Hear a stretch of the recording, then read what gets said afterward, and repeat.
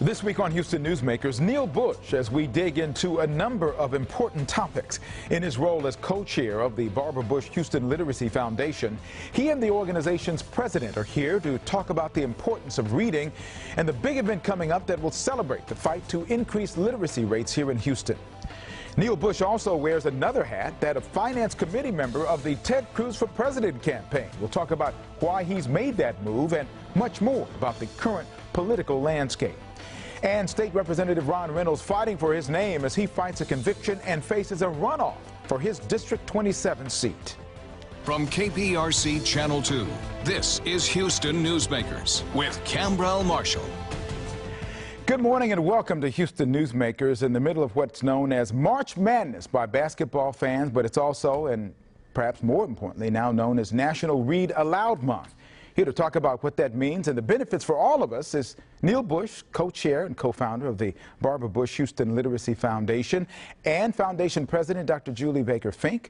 Good morning to both of you. I'll probably overstretch it a little bit calling it the March Madness and maybe Read Aloud Month, but it should gain in popularity. It's very important, is it not? It's just critical, Khambrel, and everybody you talk to understands intuitively the importance of reading. And if you can't read at an age-appropriate level at any stage of your life, whether you're, from the very beginning of life through adulthood, you can't possibly realize your God-given potential. So I'm so proud of what the Barbara Bush Houston Literacy Foundation has been doing the past 2.5 years under the leadership of Dr. Julie Baker Finck to mobilize the community, to raise awareness of this issue. And March will become better known as Read Aloud Month. It may never overtake, March Madness from a basketball context, but it's really as important for sure. This is an offshoot, is it not, from your mom's national foundation? It is. Her national foundation for over 25 years has focused on adult literacy, trying to break the intergenerational cycle of illiteracy by bringing kids into the picture when they're in adult learning centers.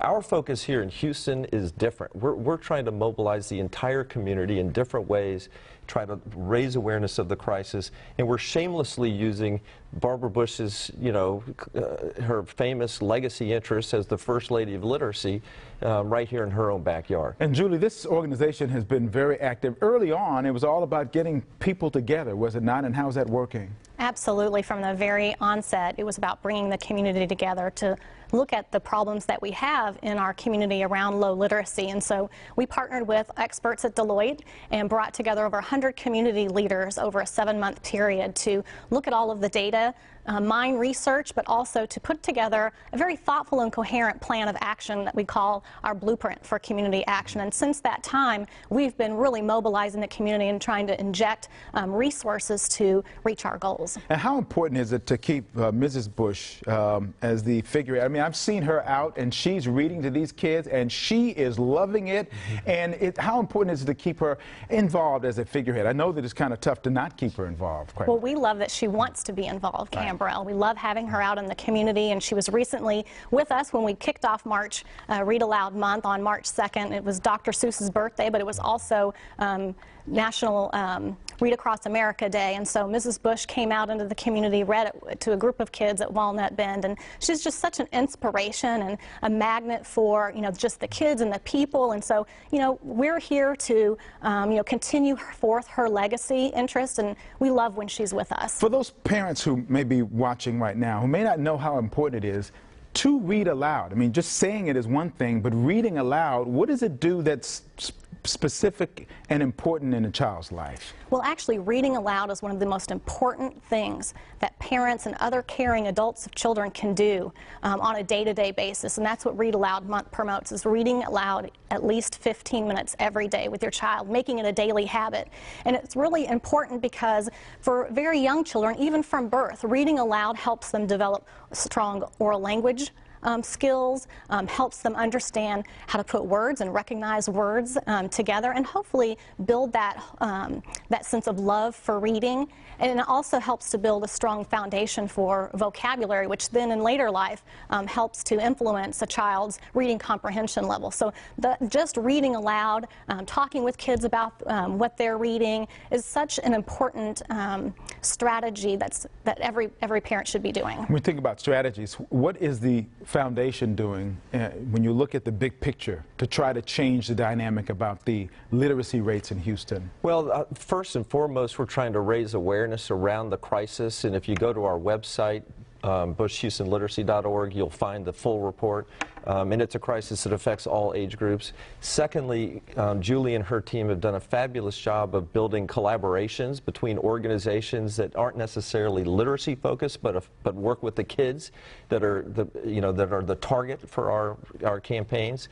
And thirdly, we're building coalitions. We're helping the Early Matters Coalition citywide, and we're working closely to develop neighborhood coalitions so that the impact can be really highly felt in elementary schools. And a lot of this work has to happen before kids get to elementary school. Right. You know, we got a word gap, we've got a book gap, we've got kids entering kindergarten ill-prepared to learn, and so we've got to address the issue from birth through third grade so that every kid reads at a third grade competency before they go to fourth grade. And once March is over, you have a big event, a fabulous event coming up in April. Talk about what that is and the people, the headliners who are coming in. Well, I'll save the headlines for Neil, but our event is called A Celebration of Reading. This will be our 22nd annual Celebration of Reading, benefiting the Barbara Bush Houston Literacy Foundation and the Barbara Bush Foundation for Family Literacy. And we're just thrilled to have an amazing lineup of speakers. It'll be at the Hobby Center on the evening of April 21st, and so tickets and tables can still be purchased for this event. But we have a great lineup of fantastic authors. And you want to pick that up and say something? Yeah.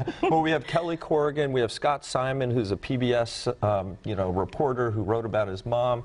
We've got Brad Meltzer, who's a best-selling author, and we've got John Meacham, who wrote the most recent biography about my father. It's a great book. It's just he's a great biographer anyway. He's written about a historic figure.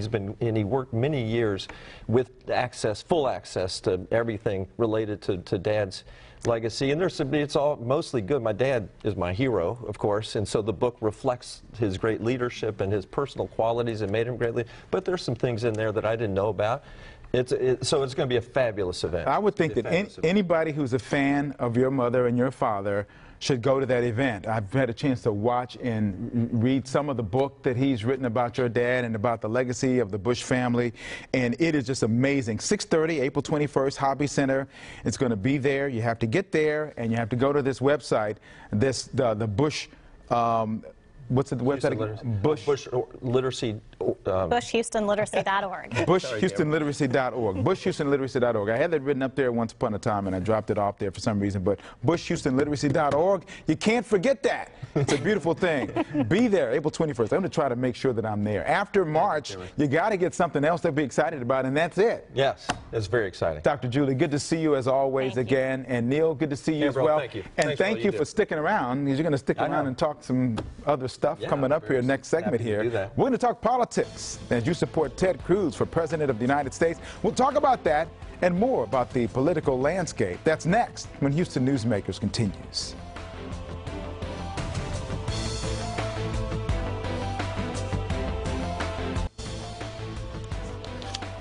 Welcome back to Houston Newsmakers. 1 month ago, Jeb Bush suspended his campaign for president after falling far short of expectations in primaries in Iowa, New Hampshire, and South Carolina. That final loss coming after bringing President George W. Bush, Mrs. Laura Bush, Barbara Bush out to campaign for him as well. Question is, how difficult was that as a family to see that happen? Because, I know you want your brother to do well. I mean, it's frustrating, honestly. I mean, it was very clear to me after campaigning for and with my brother Jeb that he was really well qualified to lead the country. If you look at his track record as governor of Florida, he implemented conservative, reform-minded changes there, and if he could do the same in Washington, our country would be far better off than it is now. But it wasn't his year. There's just something strange going on in the political winds, especially on the Republican side, that's taken all issues and pragmatic thought and careful consideration. All the debate has been kind of dominated by personal insults and bullying and non-issue related, campaign-oriented. Well, it took Jeb getting into the race for your brother, President George W., to get in, right, and for your mom to get in. They weren't going to be in it any other way, probably, and now they've stepped back, but out of the spotlight. But you're back in now. You've been a part of the Ted Cruz campaign. Yes. Ted Cruz is kind of like, I wouldn't expect you to be supporting Ted. He wouldn't be honestly wasn't my first choice. Jeb was. He's not frankly, my second choice. He's done a lot to irritate people that I have a great deal of respect for, and he's not the most popular guy among political allies of mine.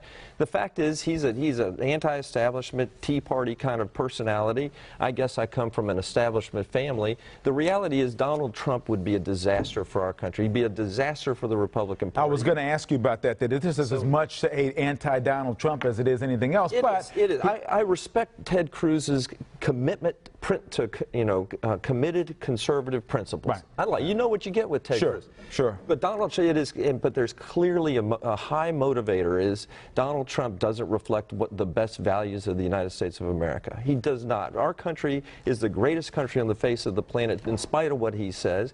The President of the United States is the leader of the free world. We want our president to reflect the values that have made us service above self, where you can be strong and clear-minded, like Ronald Reagan and George Herbert Walker Bush and George W. Bush. You can have strength and clear-minded commitment, but you can also serve with humility. Right. And Donald Trump doesn't even come close to passing that litmus test. So I'm not going to take I'm not going to drink the lemonade, and I'm not going to take the Trump pledge where he makes sure he puts the hands up. I will not support Donald Trump under any circumstances.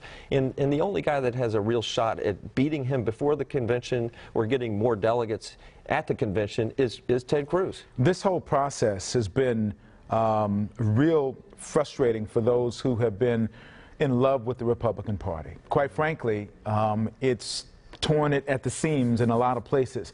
Are you concerned about what this party is going to look like after this primary is over, no matter what happens? I'm concerned about what might happen at the convention. If Trump goes in with a plurality, more delegates than anyone else, and at the convention he's denied the nomination, yeah, I think there's going to be chaos, and he's already threatened riots. But I'm not subliminally. So sure. Yeah, subliminally, yeah. I mean, he just sends out the signal and says, I'm not going to incite riots. It's typical of what a Trump move. I'm not so sure it's going to have a damaging or negative impact over the long haul. Honestly, a lot of the people that are the most fervent followers, are coming from outside of the party or are part of a fringe element within the party. Right. He has a solid base of fervent support that no one's going to peel that away from him. But he's also got a pretty solid ceiling above which he can't go. There are so many people that do not want to see a person with his behavioral attributes and character attributes, go on to lead the party or become president. Talk about the convention for a second, because a lot of people are saying, well, if he goes in with a plurality or close to plurality, he ought to get it. The rules are such that you got to get to a certain number, and before you get to that number, all bets are off. I mean, what goes on, it's not going to be backroom stuff. It's all about, it's out there. I mean, all this stuff about a brokered convention is just, it's malarkey. There's no such thing in today's day and world where people sit in a room and decide who the nominee is going to be. Those delegates go, they're committed, most of the delegates are committed through a single ballot. After that first ballot, if someone doesn't have a majority, they go to a second ballot. And you can switch and change. But the Jeb Bush, delegates are going to go. We got 4. Rubio's got a bunch. Kasich, by the time he drops out, will have a bunch. Those delegates will be able to go wherever they want to go. Mm-hmm. And my hope is, if it does get to the point where there's an open convention, that they'll go to a non-Trump person. We can't afford, but now if Trump is like 100 away from the 1,237 needed, then it's going to be really hard for the party to justify not having him get the majority. So. But now you're supporting Ted Cruz. Are you hopeful that Senator Cruz will at some point along the way understand what compromise actually means? Yes. Because up to now, that hasn't happened, and it's hurt him for a lot of people, even senators. There's nobody supporting him until they have to. So here, Khambrel, here's the deal. I know Ted, and I like Ted, and I love his wife Heidi.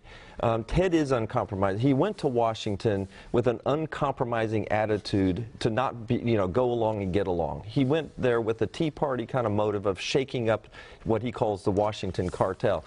If he's elected president, when he's elected president, he's going to be wearing a different hat. He's going to be wearing the hat of a guy who's going to work with Paul Ryan, with Senator McConnell, with the leadership of the House and the Senate to make major reforms. And to me, that's one of the biggest motivators. We've had a stagnant government for so long. And I'm not the kind of guy that blames Obama for everything. We've had a Congress that refuses to do what Obama wants. We have Obama refuses to do what Congress wants, so there's a divided government. We have a chance to have a united government that can lead in making major reforms to health care and to our welfare system, to the Social Security system. We have to address our debt, and I really believe that Ted Cruz could be part of that reform movement in a positive way. And so his difficulty in working with Washington has been part of who he has been as the outsider coming in. As president, it's going to be a totally different game. Well, I look forward to seeing what happens. I wish I had a crystal ball. I know you do too. Me too. Thank you for coming in, though. We appreciate you coming in and Thanks. talking, because none of the other Bushes will do it. So good for you. Well, none of the other Bushes live here.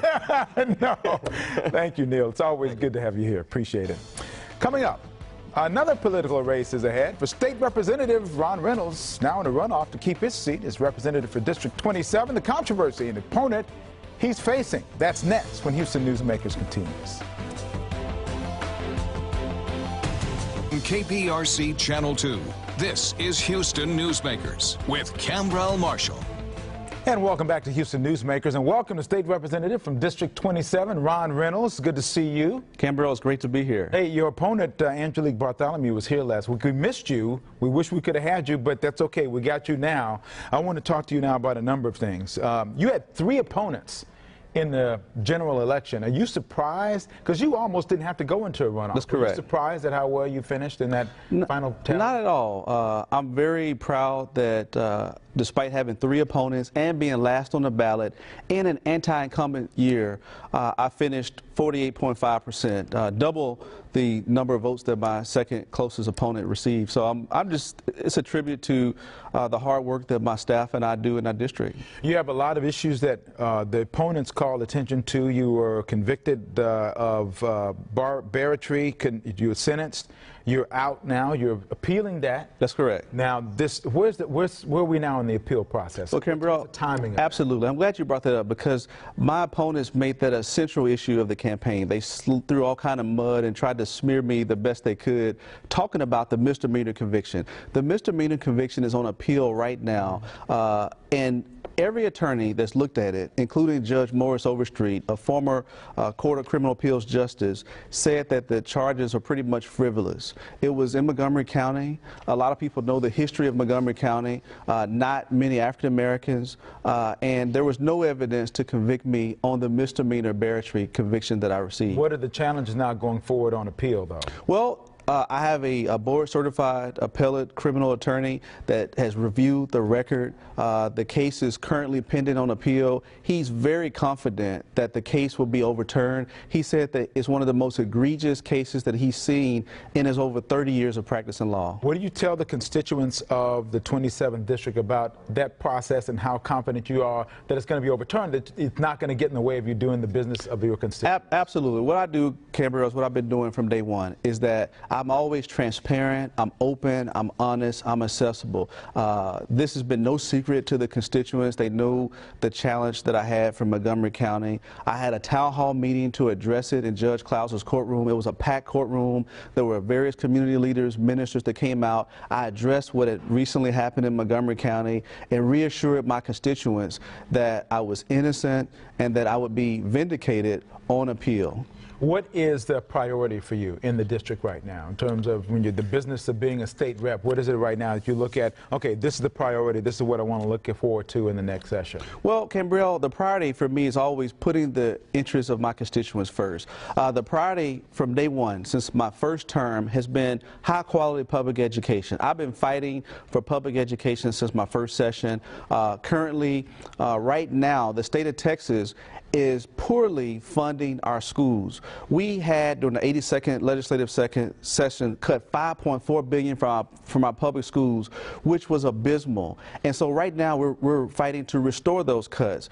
I'm fighting for full day funding for pre-K. Pre-K gives all of our children a level playing field so that no matter what kind of background children come from. A lot of parents, a lot of children come from broken homes. Some parents don't speak English. And so when you get a full-day pre-K program, these children get a high-quality education, and the statistics show that they're more likely to graduate. What do you think the chances are of Angelique Bartholomew being able to pull together enough support from the folks who didn't vote for you in the primary to be able to overtake you in terms of keeping your seat? Well, I think that's very slim. I have a lot of respect for her, but currently, just so you know, the listeners know, I currently serve as the House Democratic Whip, the #2 in the leadership in the House.